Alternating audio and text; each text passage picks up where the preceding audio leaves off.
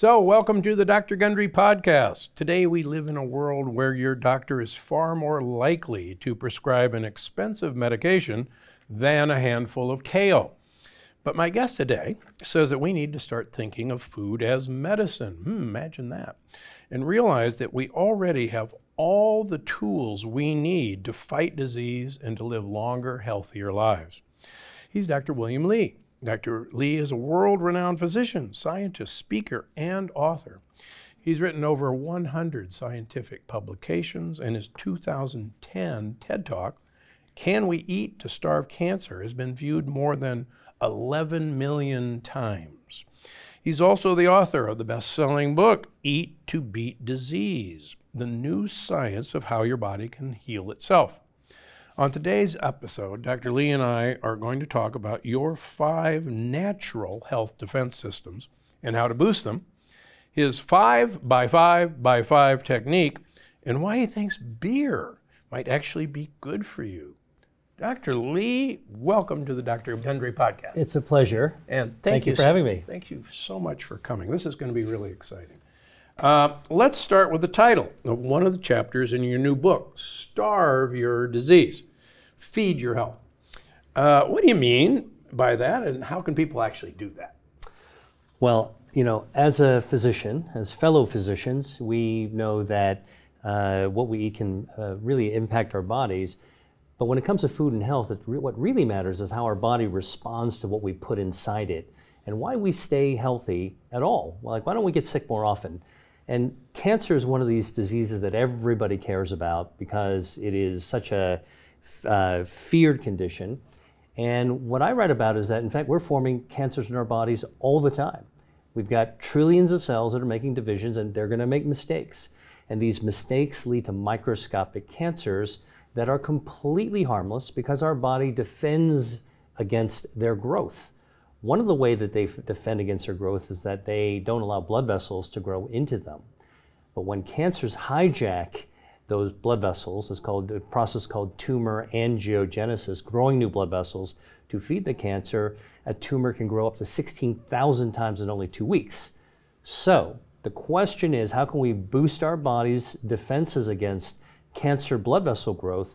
And foods can help starve a cancer by cutting off its blood supply. Really? Come on now. You mean there's actually foods, and I know we're going to get into this, that can actually starve cancer cells? Yeah, well, look, the story goes back into the early 1970s when the first idea of controlling cancer without chemotherapy came about, and that's a biological approach. So rather than just trying to slash and burn everything, could we clip those blood vessels? It's like a harmful scuba diver, the frogman, enemy frogman. You clip its air hose, right? Now it can't breathe, it's got to come to the surface, you can pick them right out. And so the idea of can we do the same thing for cancer came about in Boston in a laboratory by the name of a guy named Judith Open, who I trained with. And that ultimately led to biotechnology companies developing anti-angiogenic drugs that are super powerful, FDA approved, more than a dozen of them, but they're super expensive.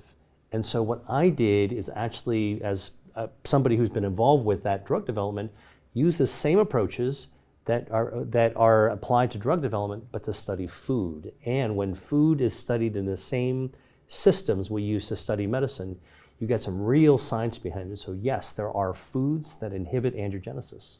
So what you're saying is you're a doctor who actually helped develop these drugs. Expensive drugs, right? Right, exactly. And then you said, well, I'm very proud of developing these drugs, but surely there's a better, less expensive way of doing this. Is that putting words in your mouth? No, that's exactly what happened. I mean, honestly, when I was involved with doing cancer research, I was marveling at the fact that you could go online, order an experimental chemotherapy drug, FedEx it the next day, you could test it in the research lab in a test tube or an animal, and within a few days you would know if this was effective against cancer. But yet you could call a food delivery service and have something delivered within a half an hour or 15 minutes if it was a pizza, and researchers wouldn't know how to actually deal with that. Like, how would you study that? And I thought that was wrong. So what I actually did was figure out how to break things down from a food perspective, down into ways that we could study using real science. Yeah, I think that's why you and I have hit a common bond, is that, I was obviously developing life-saving surgical techniques to treat heart disease, for instance, and actually lung cancers. And I said, gosh, wait a minute, there's got to be a better way of doing this. And of course, I changed my career. So I think it's really exciting to have two individuals who kind of came from the medical side of developing techniques and then said, wait a minute, maybe we should look at foods as the option. Well, I think what it means is that we can actually speak the same language across almost any area of medicine. And that allows us to actually communicate with our peers and colleagues in medicine, as well as our patients, as well as families. And I think that's what's really important. I'm sure we went into medicine for the same reasons, which is that we wanted to help people. Yeah. To help people, you have to communicate to them. No, that's absolutely true. Okay, so you've got 5 health defense systems. What are they, and how do they affect your health? Right, so what is health, right? So if you were to ask a doctor or ask an athlete or a school kid, they'd probably tell you the same thing, which is that health is the absence of disease, right? Yeah. You're not sick, you're healthy. I actually argue in my book that's exactly not true. Health is much more than the absence of disease. It's the presence of our hardwired defense systems that we've been born with, health defense systems, that are firing on all cylinders from the day we're born until our very last breath. And these health defense systems actually are the reasons why we don't get sick more often. And some of them relate to, and these are all based on biotechnology. So we know our angiogenesis system, our circulation is critical, brings oxygen and nutrients to every cell. Our stem cells, there's plenty of biotech companies trying to develop stem cell therapies, but guess what? Our body produces its own stem cells that we can actually use, and foods can mobilize those. The microbiome, everybody knows now that gut health is important, and this is the frontier of a whole new area of medicine, which is how do we treat our gut bacteria in healthy ways so that our gut bacteria can treat our body in the right way.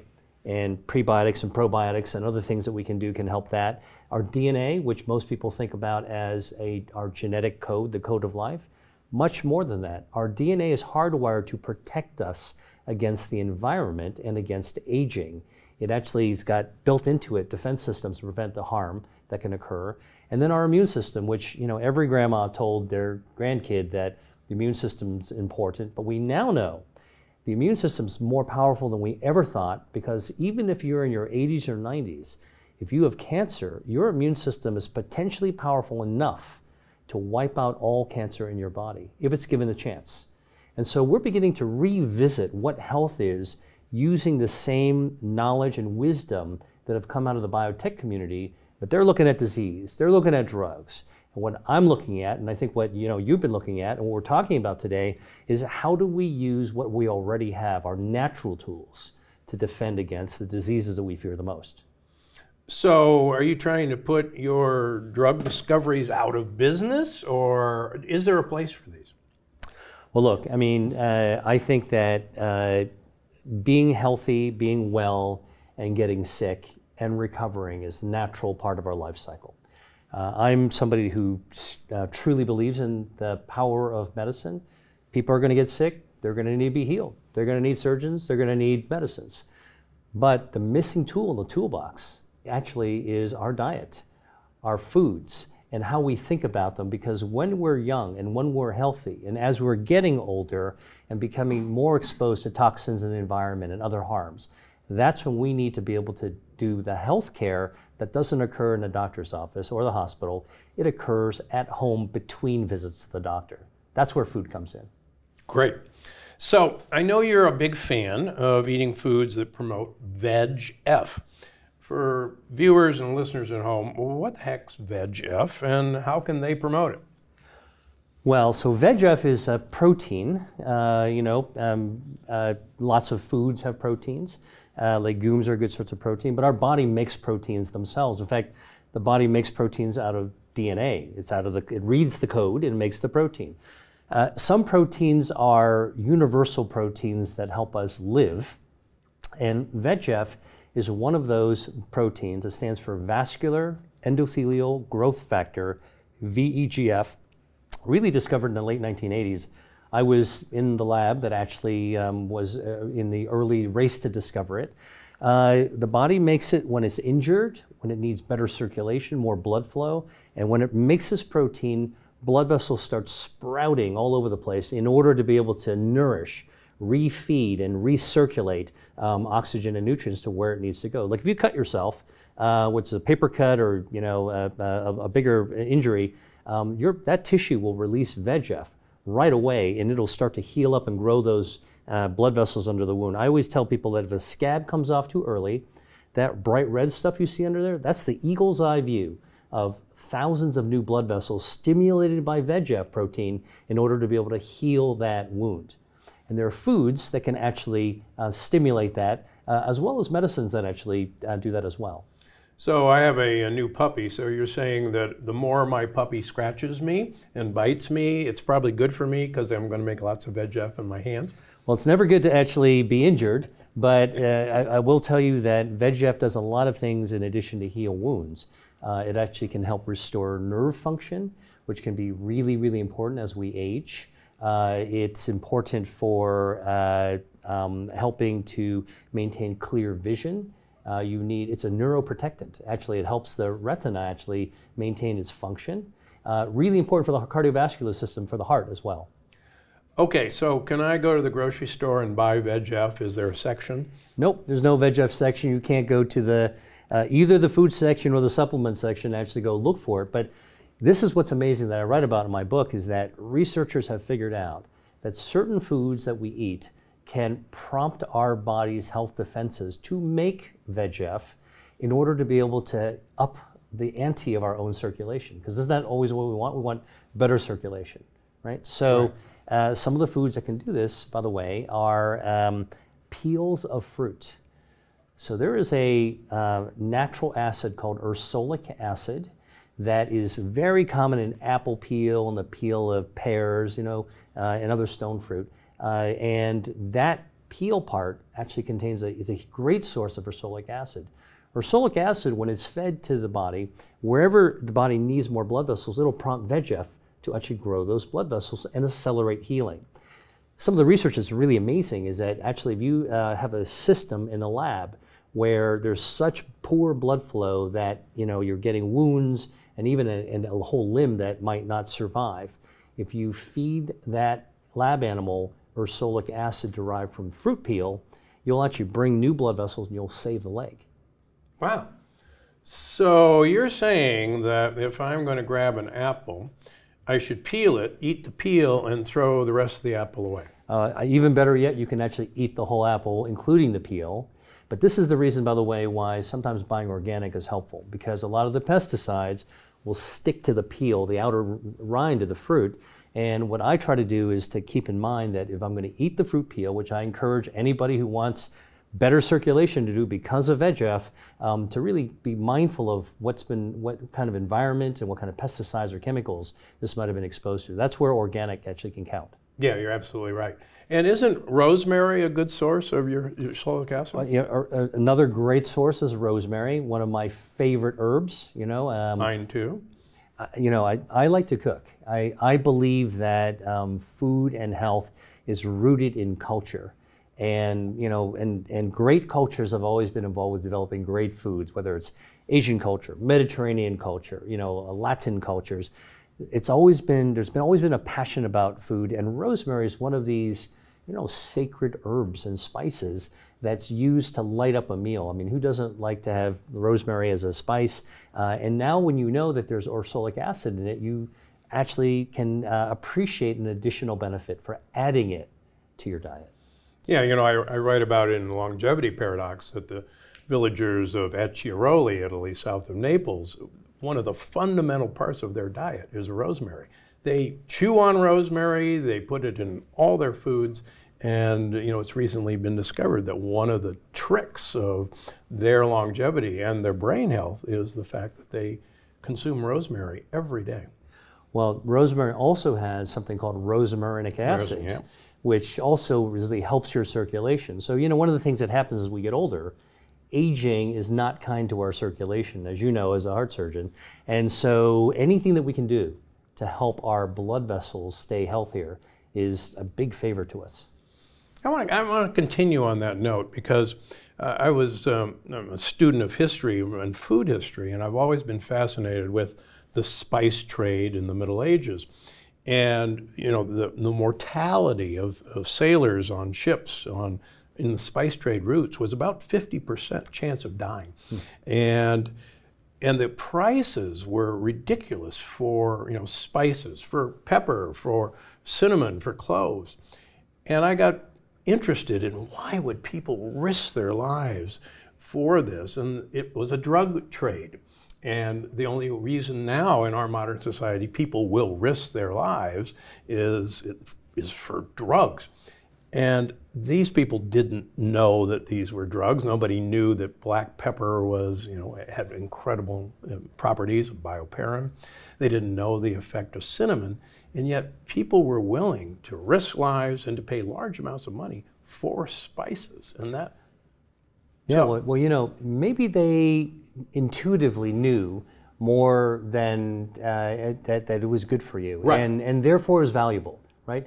What we know is good for us, we value. And I think that's very different than, writing a prescription and going to the pharmacy and having it filled that somebody else called an insurance company pays for. We've kind of been disconnected from value.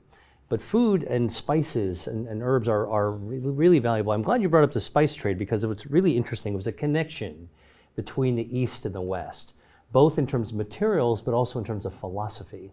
And so much of health, if you think about the totality of health, was second nature in Asian and Eastern cultures. And so I think along with the spice route and the spice trade and all the foods that came along with it, including not only spices, but fermented foods. That's true. Right?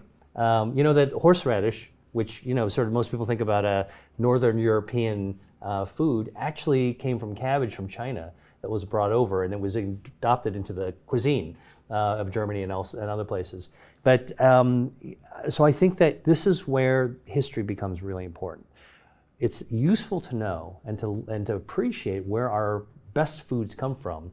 And when you look into it, you realize that there was value long before what we're talking about now. We're kind of going back to the future. We're rediscovering our own past. Yeah, I've got some cookbooks that were written in ancient Venice, and almost everything had huge amounts of cinnamon, and you often showed your wealth by the amount of cinnamon that you were able to put in dishes. And now, we come full circle and we go, oh my gosh, cinnamon is one of the ways we potentiate insulin's action. Exactly. And, so it wasn't, it's amazing. It wasn't a flavoring. It had a medicinal benefit. They didn't know what it was doing, but they certainly were willing to pay for it. And they could incorporate it into their cuisine. Yeah. Another one is like licorice, the actual licorice root, which was brewed into teas. Star anise, which actually Tamiflu is made from, the antiviral. Antiviral. Right? Yep. So, again, I think that there's so much to be learned from the spice trade. Now, what I really believe is the modern interpretation of all this is how do we take cutting edge science? How do we take the stuff that people can count on, believe in? It's not myth, it's fact, just like anything else in medicine. And how do we actually put that right in front of people? How do we teach doctors and patients to really have the same language? I think that's really important. And when it comes to food, that's what unites us all. That's true. Everybody's got to eat. Exactly. Well, look, we are all influenced by where we came from, where our parents lived and what they ate, and our grandparents and their parents as well. This is the whole thing about individuality when it comes to food and health. One thing that's very clear is, for example, our microbiome, our gut health, is very much influenced by whether we're breastfed or not, and actually even where our moms might have lived and whether they were breastfed. And research studies show that if you actually have a healthy gut microbe like Lactobacillus reuteri, and it's transferred from mom to baby. By the way, some of the most exciting recent discovery is that around 8 months of pregnancy, the uterus with the baby sends a signal to the gut and tells this one bacteria, Lactobacillus reuteri, it's about a month away, so let's get ready. The bacteria send a signal to blood cells called neutrophils. It's like calling an Uber. and they get into these cells. The cells come by the colon, they get into the cells, get into the bloodstream. So now you have bacteria in the bloodstream, but you're not sick. So it's changing our way of thinking about it. And those cells drop off the bacteria in the breast, like getting out of the Uber. And then just waiting for the child to be born. So during the first episode of breastfeeding, they're injecting this bacteria into the baby. In lab studies, it shows that this bacteria, Lactobacillus reuteri, can protect the mom against breast cancer and the baby against breast cancer for 4 generations. Whoa, we need more of this stuff. Yeah. Well, and again, so can you get it as a probiotic? Yes. But can you find it in food? It turns out Lactobacillus reuteri is the exact bacteria used traditionally in making sourdough bread. It's what makes the bread tangy. Mm-hmm. It's also used in making Parmesan cheese in the Mediterranean. And so, again, what we're really discovering is that a lot of the things that are good for us are also good. They taste good too. My mentor at the NIH, Dr. Morrow, Andrew G. Morrow, always said that there is nothing new that hasn't been known before, that the purpose of research is to research, to look again. And I think this is exciting, particularly for our listeners, is what we're saying is people somehow knew so much of this, and it was passed down from generation to generation to generation. But we're just now discovering all these ancient wisdoms that are in food and in the preparation techniques of food. Let me give you one example. I was recently in Tuscany working with some chefs and winemakers in biodynamic wines. Yes. And we were walking through an organic garden, and there are, of course, very large tomatoes grown organically, San Marzano. It looks like a Roma tomato. Mm-hmm, mm-hmm. And I said, now what are you going to do with those? And they said, we're going to make pasta sauce. And I said, well, how do you do that? And they said, well, it's easy. You just peel and de-seed the tomato and then cook it. And I went, so why in the heck do you peel and de-seed the tomato? They said, anybody knows you can't make pasta sauce with the peels and seeds. They've got a toxin. And I said, who taught you that? And I said, my mother. Who taught her? My grandmother. And these culinary traditions are just fascinating to figure out, okay, tomatoes are probably good for you, but maybe there's parts of the tomato that we don't want, and we should get rid of them.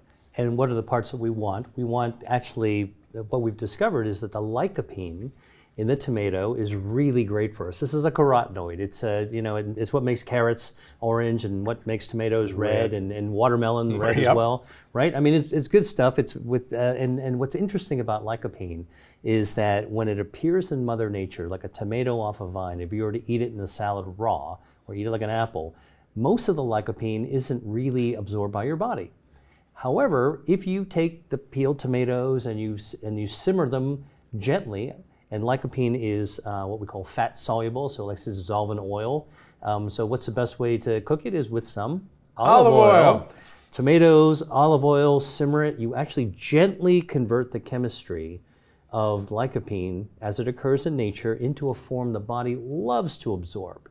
So once again, you can actually just look back at history and culture and realize that some of these old wisdoms that grandmas working in the kitchen had really were aimed at lighting up the body's health defense systems, which is really a modern view.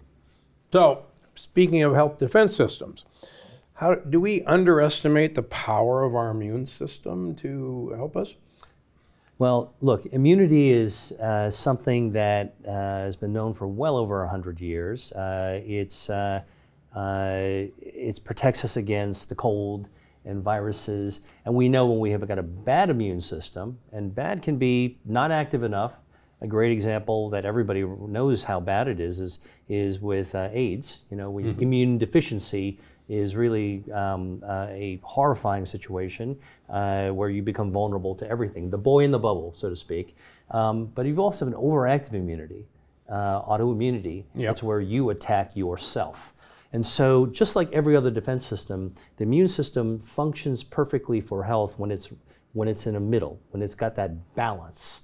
Whether you're talking about angiogenesis or stem cells or microbiome or DNA repair or immunity, it's really about getting your body to sort of stay in that happy state, that middle balance. When do we know when the immune system needs to be powerful to be reared up? I think one of the most striking advances in modern medicine is in immunotherapy against cancer. Won the Nobel Prize, this whole field, in 2018, recognizing that, rather than just throw chemo at the body to kill normal organs as well as cancer cells, why not just kind of guide and urge the immune system to do what it is designed to do, which is clean up cancer. By the way, that's why, even though we form microscopic cancers all the time, why they never mostly turn into anything dangerous. Today, mentioned to you that there was an autopsy study done of women in their 40s, between 40 and 50, and they died of other things besides cancer. And they didn't have cancer, but when they actually did the autopsy, they found 40% of women between the ages of 40 and 50 already had microscopic breast cancers that most of them will never turn out to be anything because their immune system will wipe them out. 50% of men between 50 and 60 have microscopic prostate cancers. Yeah. And over the age of 70, almost everybody has thyroid cancer. But it's our immune system that actually does the job of doing surveillance, security, and it takes out these microscopic cancers. So immunotherapy jacks up our immune system to search out and destroy the cancer. Here's what's interesting. President Jimmy Carter, who is the oldest living former president today, had melanoma that spread to his liver and his brain from the skin. Yep. And he actually was given no hope, but then was given an immunotherapy, one of the first patients to receive this, and by activating his 90-year-old immune system, his body could destroy all the cancer. So today, he's cancer-free. Yeah. My mother also had metastatic endometrial cancer, cancer from the uterus that had spread, and it was given really little to no chance. She was in her 80s, and we gave her an immune therapy that helped her, it ripped off the cloak from the cancer so her own immune system could find the cancer and destroy it. After 3 treatments, all of the cancer disappeared, and she's cancer-free today. But here's why food is important. Because as remarkable as these treatments are, they really only work in about 20% or less of people. Super frustrating for doctors. Like, how come we can't achieve this miracle for most people? Well, it turns out our diet and our gut microbiome may actually hold the key. One of my colleagues, Laurence Zitvogel, who's a cancer immunologist in Paris, looked at 200 consecutive cancer patients on immunotherapy, and separated them into the people who responded and did well versus the people who didn't respond to this breakthrough and didn't do well. And she looked at everything, compared everything, left and right, figure out what the differences are. It turned out the difference wound up being in one bacteria in the gut called Akkermansia muciniphila. Write a lot about it. And it's actually one of the surveillance protecting bacteria in our gut, important for a lot of things, including helping us, properly monitor how well we do when we're aging. But for cancer, it seems to be very important. And in the patients who responded, they all had Akkermansia. And the patients who did not respond, and some of them were on antibiotics, they had no Akkermansia. So what she did is she took the Akkermansia from the responders and went back to the lab and stuck them into mice that had no bacteria but had a tumor growing, and they would actually respond to the treatment. When she gave an antibiotic to wipe it out, they stopped responding. And so now, even in oncology, we're beginning to reconsider the importance of gut health, not just for irritable bowel or inflammatory diseases, but really thinking this could be life and death in terms of whether one of the breakthrough drugs of our century is going to work or not. And so this is why I think this idea of gut health is so important. And by the way, there's no probiotic for Akkermansia right now. Right. You can only manipulate it by eating food. One of the best, pomegranate juice. Studies have shown that the ellagitanins in pomegranate juice, and you only need 8 ounces a day, can actually cause our gut to secrete the mucus that this bacteria loves to grow in. So how do you actually grow your own Akkermansia? With pomegranate or cranberry juice or Concord grape juice. My great-grandmother, who lived 1 month shy of her 100th birthday, and I write about her. She actually lived on the 3rd floor of her house, and and her bedroom was on the 3rd floor. Wow. And my sister and I thought she was nuts, in her 90s, going up to her, bedroom on the 3rd floor every day, multiple times a day, and saying, "What an idiot! She should move her bedroom, down to the 1st floor where it'd be easy." She's pretty smart, but she always actually before bed every night had a small glass of Mogen David Concord grape wine.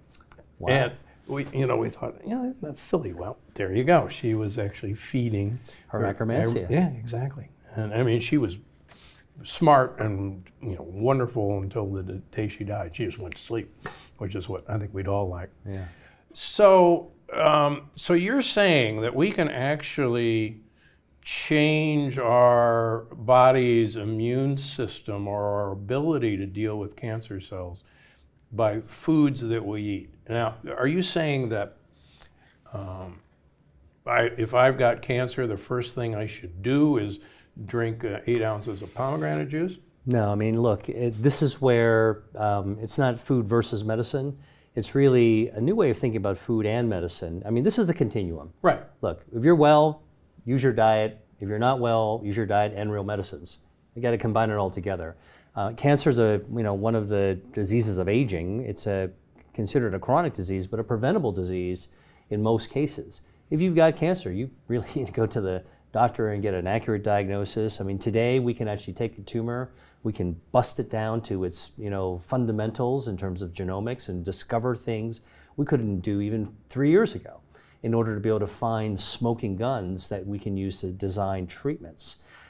One of the things that I think is so important, though, is to recognize that the same vulnerabilities that we might find for drugs could also give us clues to what we can eat and how we can actually treat ourselves. Every cancer patient I've ever seen, by the way, besides you tell them all the medical stuff, they always say, "Hey, doc, what should I eat? What can I do for myself?" And in fact, that's one of the things that prompted me to write my book and to get into nutrition itself, is that I felt like I was never educated about nutrition. There's not a lot out there to educate doctors in a structured, rigorous, trustworthy fashion. And I thought that was just wrong. So it was time to really put some real muscle behind the science and up our ante, as you've done yourself, to look at the science behind nutrition. On that note, in your book, you described the 5x5x5 framework as a way to eat to beat disease. What the heck is that, and how does it work? When I actually set out to write a book about food and health, of course, everybody asked me, so what's your diet going to be? What's the plan? And, I felt like diets are difficult because they tend to put you into a box that you've got to stick to every day for the rest of your life. And how many of us can really do that? I mean, life is for the living. Everybody's life is different. We enjoy certain things. And so I felt like, how can you have a diet without dieting, right? So, sounds like an idea. Well, listen, there was this, the great martial artist Bruce Lee said, his skill was the art of fighting without fighting. And so it's really, how do you adapt to your circumstances at a given time and use the weapons and assets that you have at hand to help yourself? So what I came up with is just a simple way to think about how to eat healthy. And I call it the 5x5x5 kind of strategy or framework to approach it. In my book, I read about more than 200 foods that can activate one or more of your health defense systems: angiogenesis, stem cells, microbiome, your DNA protection, or your immunity. One of these 5 can be activated. In some cases, there are certain foods that activate all 5. I call them grand slamming foods because single food will knock it out of the park. And so 5x5 means that 5 health defense systems. On average, we encounter food about 5 times a day, if you think about it. Breakfast, lunch, dinner, a couple of snacks. Most people, somehow they meander through the day, encounter the opportunity to choose food about 5 times a day. That's an opportunity to make a choice. You don't have to eat, but if you're going to eat something, if you select something, you can think about which of your health defense systems you're activating. And so what I say is take 5 foods, each one to activate one of your health defense systems every time you encounter food, 5x5x5.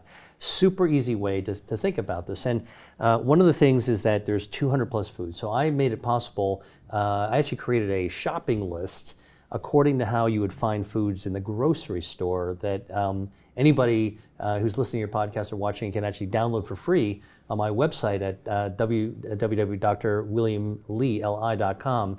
And really, this is sort of the opportunity just to get familiar with the things that are good for you.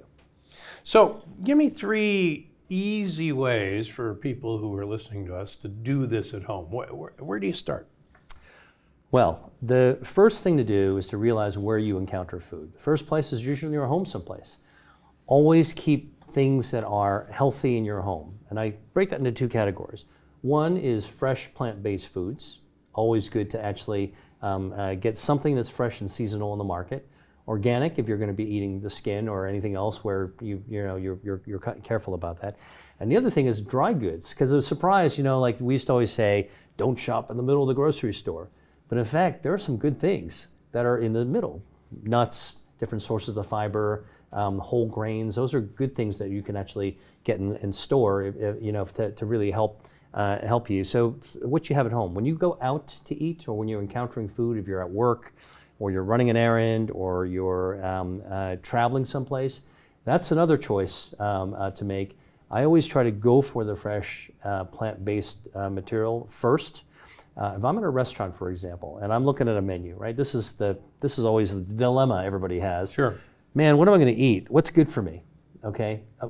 What you want to eat might not be good for you, but if you want to actually make those things marry, what I try to do is I personally just look first and look at the foods I recognize that are good for me. This is why getting familiar with this language of food and health becomes so important. And then I will build my choices around the vegetables usually that I see.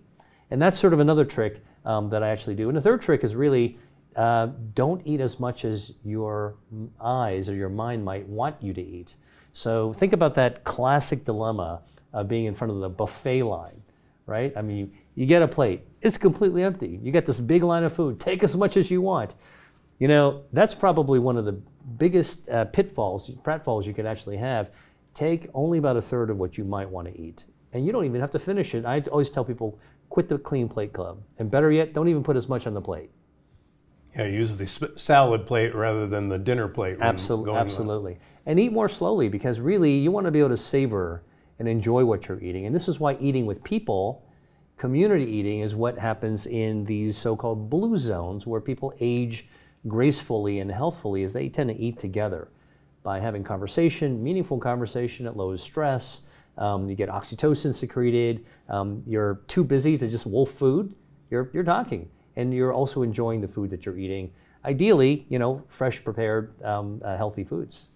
Yeah, one of my good friends, Tom Guy, used to tell me that a menu only tells you what the chef's got in the back, and never, just accept what is on a particular entree. He said, the menu tells you what he's got back there, and if they won't give you the pieces that you want, one from column A, one from column B, then don't go back, because they're not actually interested in your health. It's so interesting you mentioned that. So, how many of us have been to a restaurant where we see something and we want a dish and you're like, but I'm allergic to this, or I prefer not to have that, can you remove it?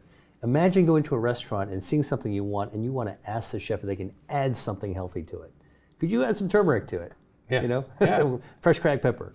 Might be interesting. Or where's the olive oil? Where's the olive oil? Yeah, exactly. And probably the olive oil isn't actually olive oil in many restaurants. That's the other thing I think is authenticity, right? One of the things that I think we're all realizing in, this day and age, even with, honestly, the internet brings us to this point, this brink, where we got so much information. We don't want fake stuff. We want real stuff. And I think that's where, we're beginning to realize our minds tell us. We know when something's real and something's not real. And so I think when it comes to food, we got to use those same instincts to go for the real stuff, which is why, it's in a box and it's ultra processed and you can't pronounce most of the stuff. That's probably not real food, and it's probably not real good for you either. Very good. So why do you think the medical community has been so resistant to seeing food as medicine? I mean, you and I both came from training that, we maybe got 15 minutes on proteins, carbs, and fats. Yeah. Well, I mean, I think that originally medicine and food was tied together very closely. I mean, Hippocrates was the guy who said, let medicine be thy food and food be thy medicine, right? Yep. So really what's interesting is it's not when did food start to become part of the medicine. It's kind of like, when did we lose track? When did we lose our way? When did our focus change? And I think, probably the focus started changing during wartime, particularly during World War I and II, where you had to feed masses of soldiers inexpensive, highly preserved foods. I think that the industrial revolution, the industrialization of food, when you can make a lot and make it cheaply, right? So think about after World War II, when people were worried about having enough food, afterwards you had prosperity. Prosperity meant you could what? You could get cheap TV dinners wrapped in foil that you can sit in front of the boob tube and just wolf down. And it was like a whole cooked meal, right? Yeah. And so I think we started to lose our way when things became manufactured and cheap and convenient. Because it's true, it's not as convenient to actually grow your own food or to cook your own food, but man, it is just so much more satisfying. So as we've become more detached from our planet, and by the way, that's one of the things that's really becoming clear, is that what's good for our bodies is also tends to be good for the planet. We should be, thinking about more than ourselves. I think this is where the movement is now. We're beginning to, revisit the past, think about basics, consider not only ourselves and our families, but also consider the planet, and just trying to do good things all around.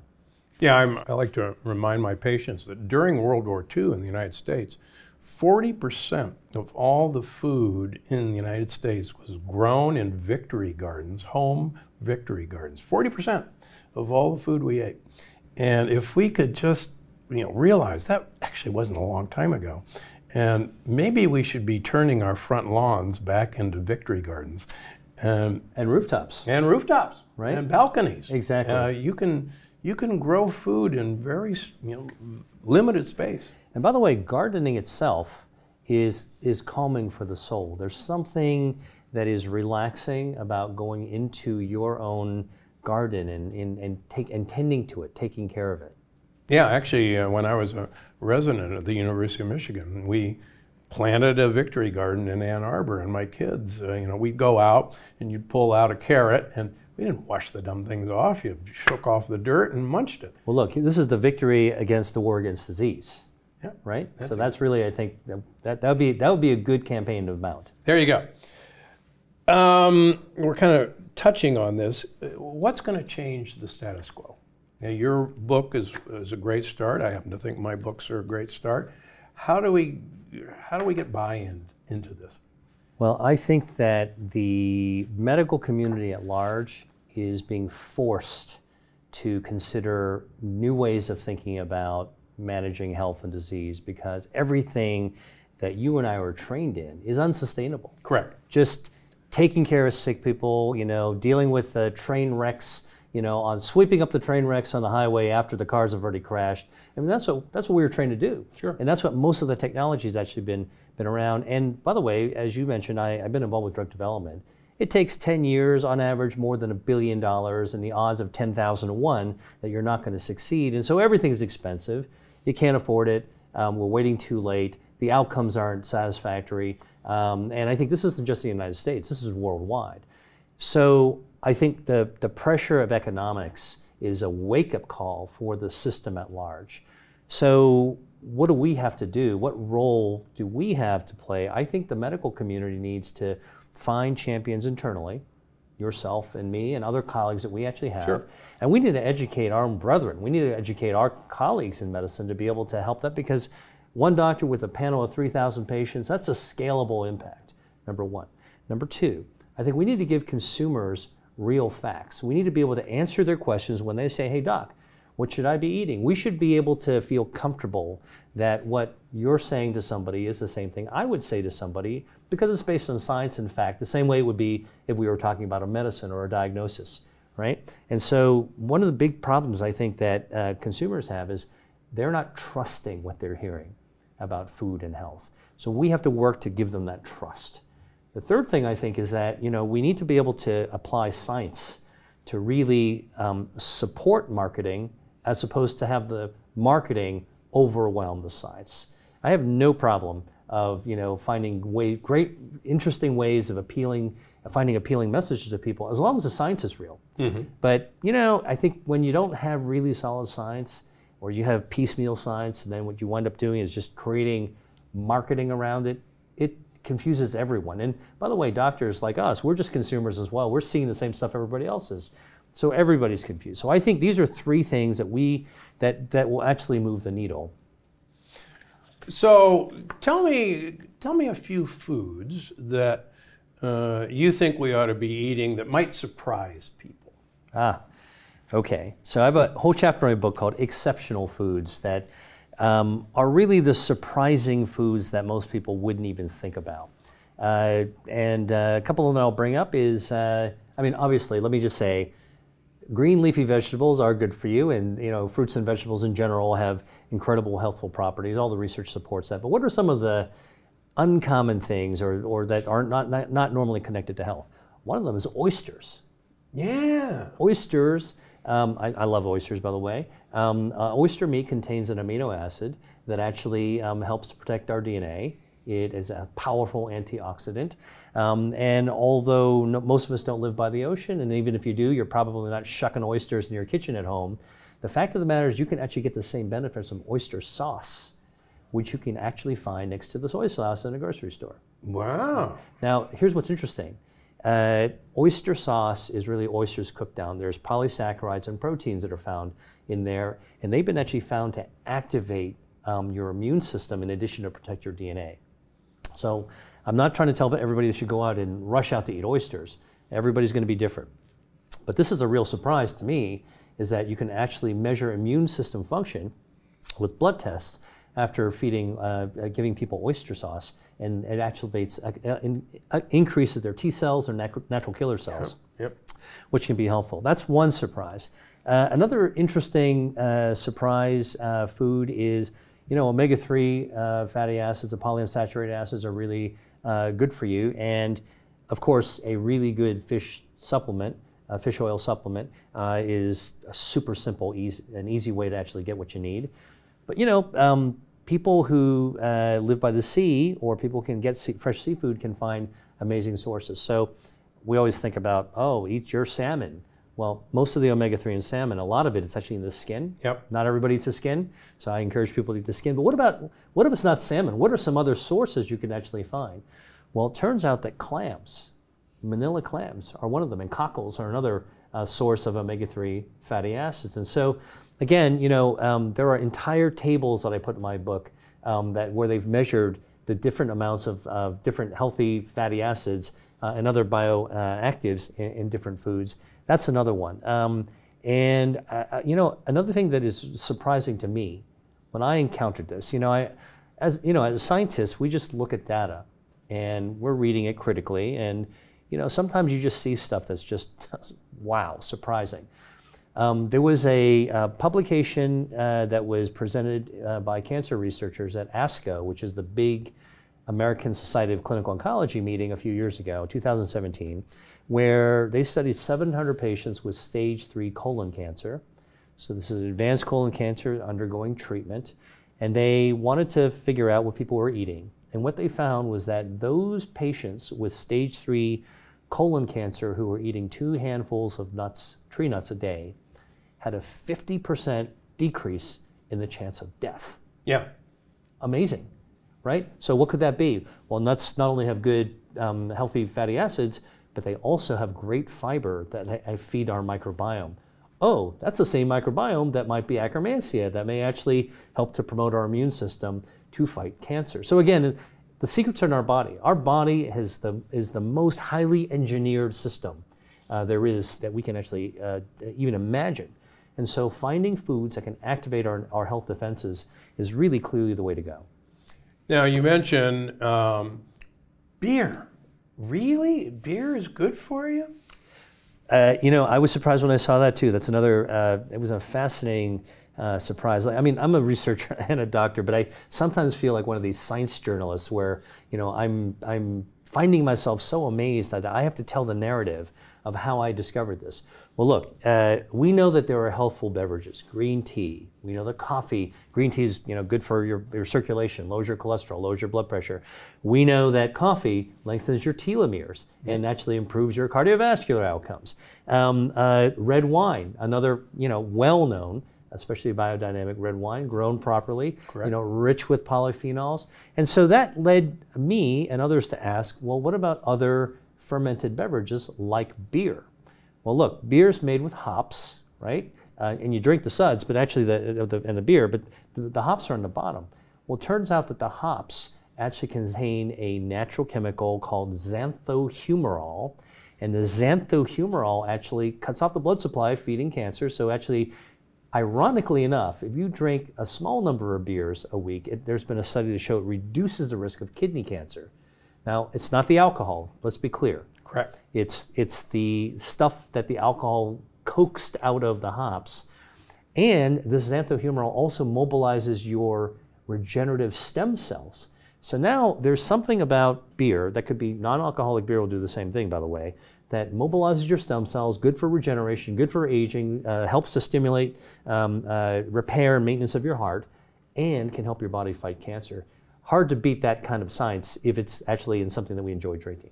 Yeah, I think the hops is the important part of beer. I would disagree with you that beer is good for you because of the lectin content in wheat or corn, where most beer is made of.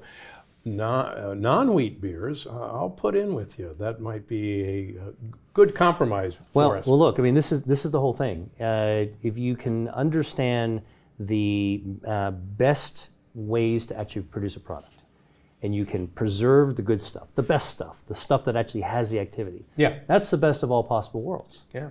In fact, I take a hop extract every day. It's been extracted, but maybe that's not the right thing. So, Dr. Lee, where can we find Eat to Beat Disease?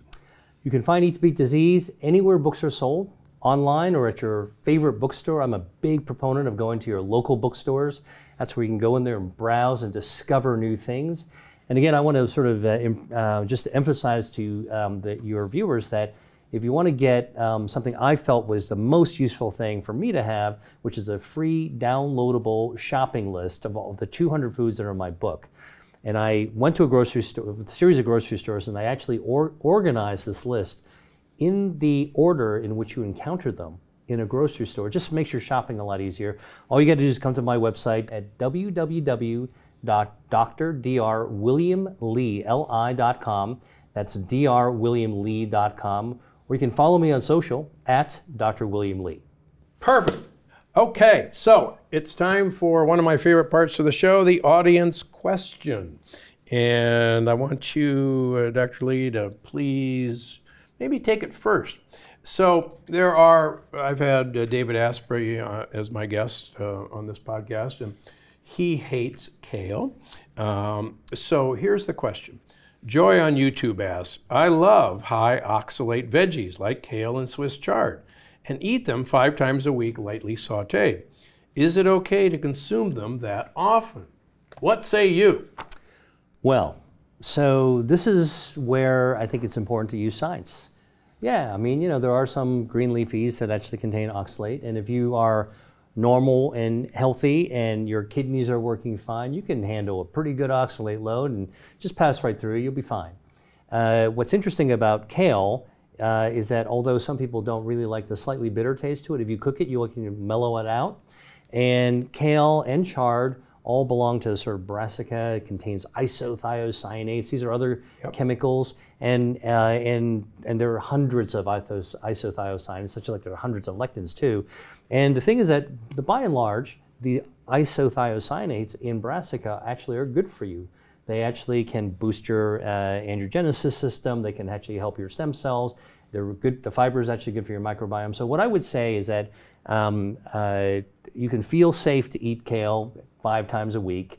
If you enjoy it, and if you don't have any other active medical problems, you always talk to a doctor if you do, and if you're concerned about it. And the best thing I think of that I discovered in writing Eat to Beat Disease is that you got more than 200 foods you can choose from. So maybe you don't like kale because you don't like the taste of kale, but that's okay. You can choose something else within that family that's actually good for you. And I would try to encourage people not to get too fixated on any one molecule that's found in any one food, because foods are made out of hundreds of molecules. It's Mother Nature's factory for bioactives. And most of the bioactives in foods were originally in the plant to protect the plant. Correct. Right? Yep. So what happens is when humankind started to eat the plants, they had a new job description. They had to figure out how they worked in the body, and sometimes they're not so good for you, sometimes they're really great for you. Yeah, no, that's absolutely true. You know, our ancient ancestors probably encountered 250 different plant species on a rotating basis. And those plants were all grown in, 6 feet of loam soil, everything was organic. And even the animals that we were eating those plants and getting those polyphenols. And as I tell anyone who will listen, the average person will probably eat 20 different vegetables in a year, maybe if they're lucky. And if they think, even if they're eating organically, that they're acquiring those polyphenols of 250 different species, I got oceanfront property in Palm Springs to sell. It just can't be done. Yeah. And so I think you're right. The more varied our diet, the more we change, even seasonally change, the better off you're going to be. It's really interesting. If you look at these healthy aging populations, the so-called blue zones, right? There's 5 of them around the world. These are people that are not on strict diets. They're not depriving themselves. They're living really good lives. They enjoy. They would tell you they're having great meals every day. But the thing is that they're eating very diverse repertoire of foods. Yeah. They're not limiting. They're actually broadening their menu. So I would actually encourage anyone, if you want to eat well, you think broadly. Don't eat too much, and eat mostly what's fresh. Yep. And in answer to Joy's question from my end, I actually have a couple of female patients who have gone on kale kicks, kale smoothies in the morning, kale salads for lunch and dinner. And they have, over the course of a few months, suppressed their thyroid function to the point that I can pick it up. And and they don't have Hashimoto's thyroiditis. When we back off on kale in particular, that their thyroid returns to normal. So just, again, be careful. Don't become focused on a single food as the key to health. Exactly. And vary these things. Change it up. Yeah. More is not more. That's true. Yeah, that's true. So that's it for the Dr. Gundry Podcast, and we'll look forward to seeing you next week. And thank you again for coming on, Dr. Lee. My pleasure. Before you go, I just wanted to remind you that you can find the show on iTunes, Google Play, Stitcher, or wherever you get your podcasts. Because I'm Dr. Gundry, and I'm always looking out for you.